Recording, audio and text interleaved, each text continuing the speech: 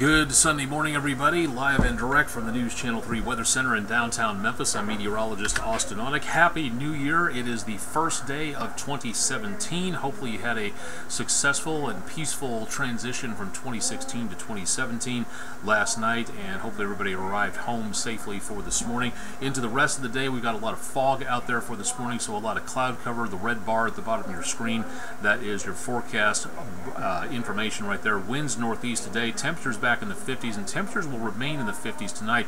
Will actually increase on the numbers as we go into overnight tonight and into tomorrow. So mainly just cloud cover out there, fog and a little bit of light drizzle possible, and then getting into tonight, showers and thunderstorms after midnight and into tomorrow. We'll talk more about the complete forecast, including the potential of some stronger weather heading our way coming up in just a little bit. One earthquake back up around the Cape Girardeau area in the last 24 hours. Otherwise, nothing in the mid-south area, so good news on that.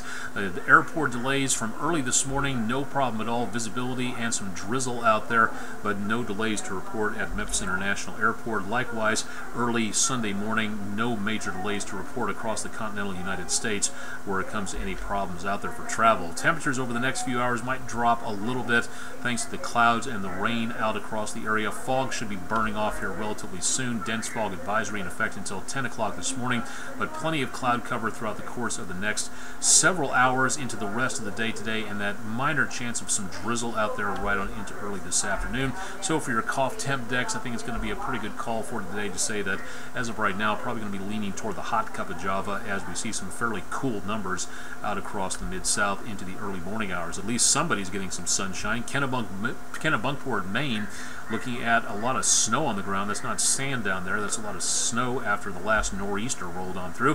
Closer to home, fog around Oxford in the area of Ole Miss. Looking back toward the Student Union, Ventress Hall in the foreground there, and a little bit on the hazy side early Sunday morning. Nearly deserted Germantown Parkway. Don't often get a chance to see it this quiet out there, and a little bit drizzly and foggy, kind of wet, even foggier south of that camera where Germantown City Hall camera sits on top of the water tower just north of Germantown High School. Looking back to the west along Poplar Pike, seeing little if anything out there in the way of good visibility at this location. 7:08 sunrise time today, 7:09 tomorrow, sunset 4:59 today, 5 o'clock tomorrow, so we've got about 9 hours and 50 minutes of daylight today. Third of an inch of rainfall, just a little bit over that for yesterday, and looking at temperatures again back into, or the rainfall amounts for a surplus for the month and for the year. Temperatures pretty close to normal, way above our normal low temperature of 33, pretty close to our normal high for last day of the year. Record high for today, first day of January, 76, set back in 1951, and a record low of 6 degrees above zero, set back in 1927. Rest of the day today, spotty sprinkles out and about, really not much more than that off and on through the day today, and temperatures remaining pretty stable in the high 40s to lower 50s. By the time we work our way past sunset tonight, a few gaps in the clouds, maybe by just a bit, but notice the temperatures start heading upwards as we get into very early tomorrow morning.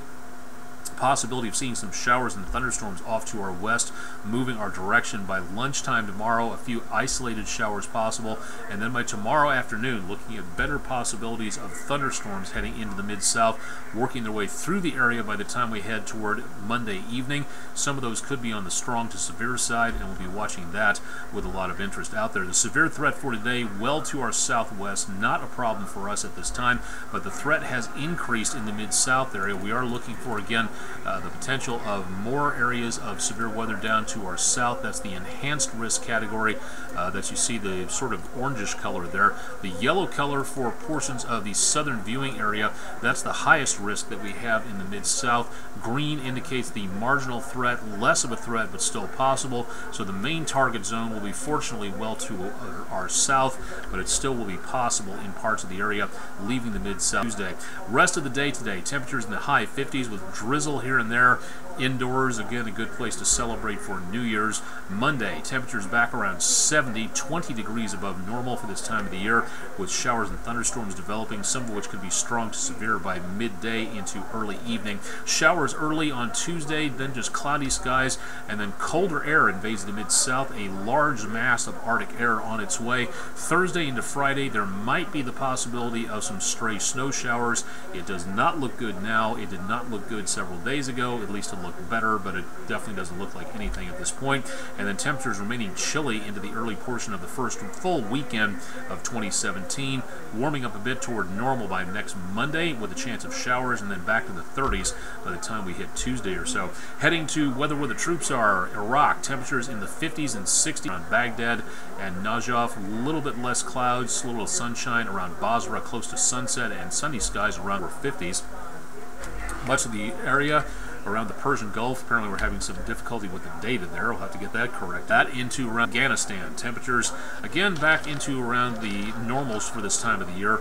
As we see temp 40s up around Faizabad, 43 in Kabul, 60s down toward the western part of the country in Kandahar and Herat.